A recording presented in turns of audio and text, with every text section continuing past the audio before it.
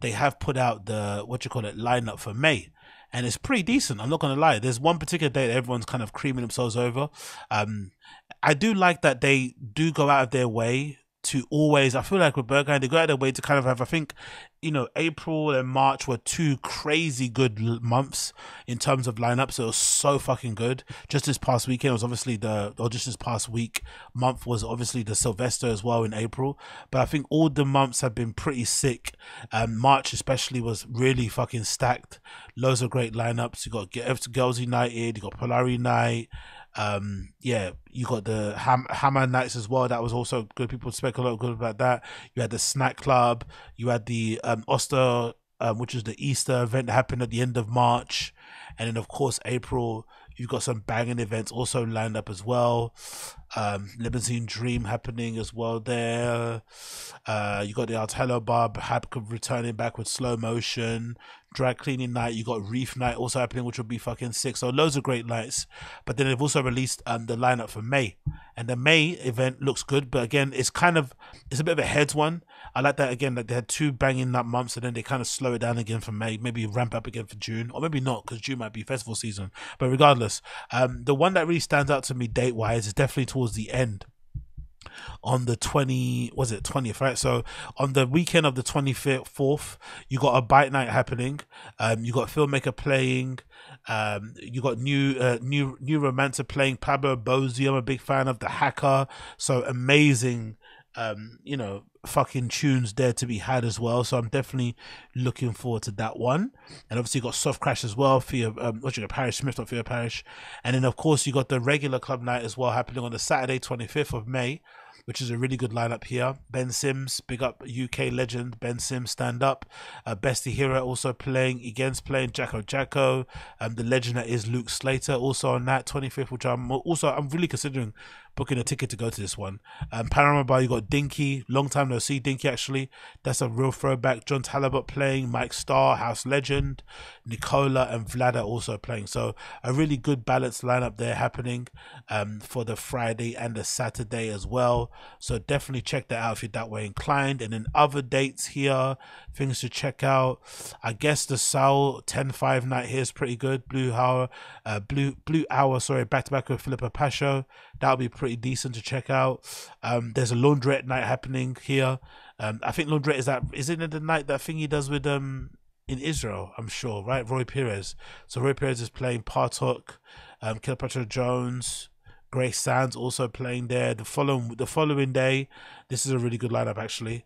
On the 5th of May, Answer Code Request, Luke Hess, Nick Hopner, Pariah, Steffi. Sick lineup. Panorama Bar, you got OK Williams, Radio Slave, Rotz's, Simon Caldwell. That's a really fucking good. That's a bit of a sleeper one there. 5th of May. So definitely, if you're thinking of dates to go to, I definitely would keep a note on that one.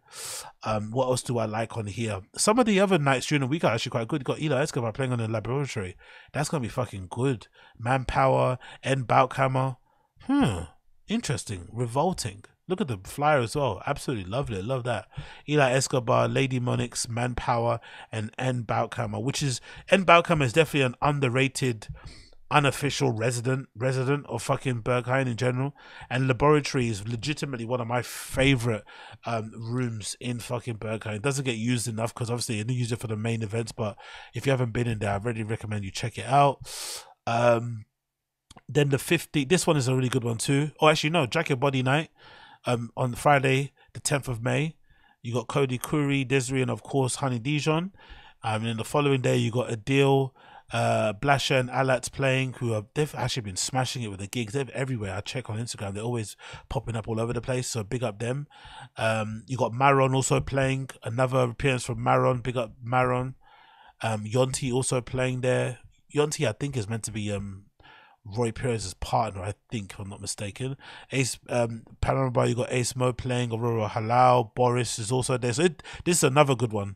Another good lineup is 11th. This is a really good stacked one as well. You got Boris, Massimiliano, and Pellegrino playing there. Ryan Elliott, who I'm also a big fan of. Yeah, really good one as well. And then another one that stuck out was this one as well here, actually, which is the 18th of May.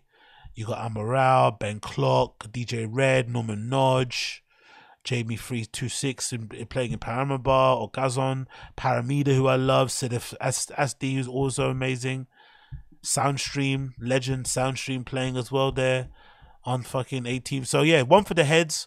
No, a lot of big blockbuster names on the Thursday. Got October playing there. So, but again, if you're that way inclined, I think this will be. I've always said, I think personally for me, the months after a special event are always the best. So they just had the fucking Sylvester happening. I think this event, or you know, the April's also kind of stacked.